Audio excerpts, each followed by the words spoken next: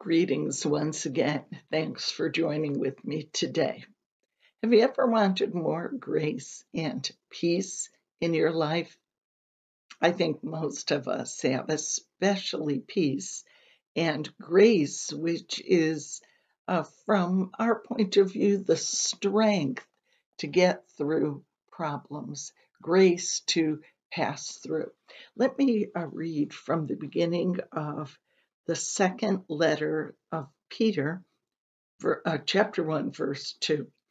May grace and peace be yours in abundance in the knowledge of God and of Jesus our Lord.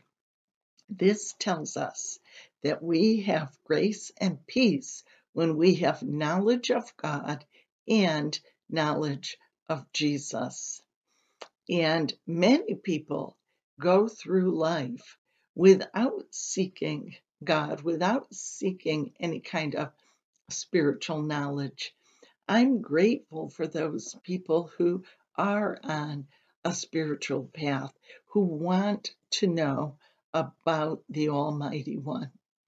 As our knowledge increases, this scripture says, well, so does our grace and our peace.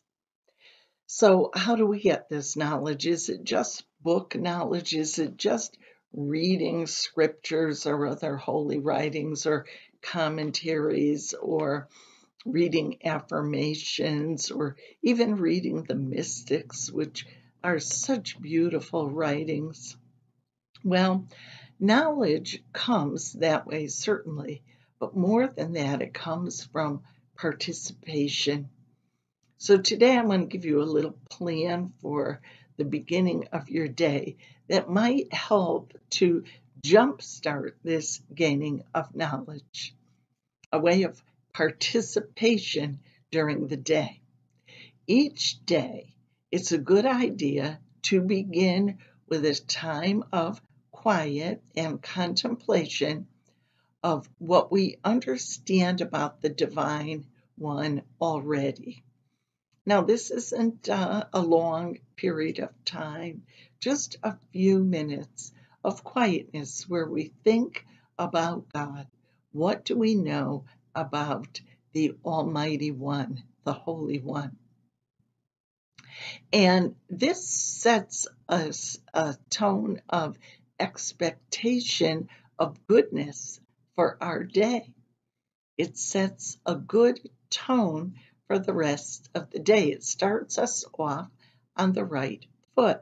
Now, you may do other things as part of your daily spiritual practice. You may have a prayer time, a study time, a meditation time. But this is just a couple of moments of thinking, the very first part of your day. Now, this is especially important in a time of crisis in your life. Determine that you'll be trusting and calm even during chaos. So set that mental and emotional tone for your day. I'm going to be trusting in spirit. I'm going to be calm no matter what the chaos is around me. And as you go through your day, then watch for moments of divine guidance. If you look for it, you will see Spirit guiding you at various moments during the day when you have decisions to make or when your thoughts stray off into inappropriate areas. Spirit will call you back and guide you.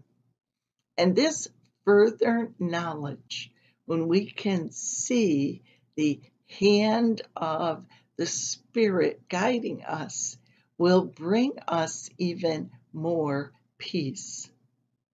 By practicing calm observation of your life each day, well, that's our path to God's light in our lives.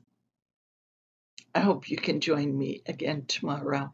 Have a really good day.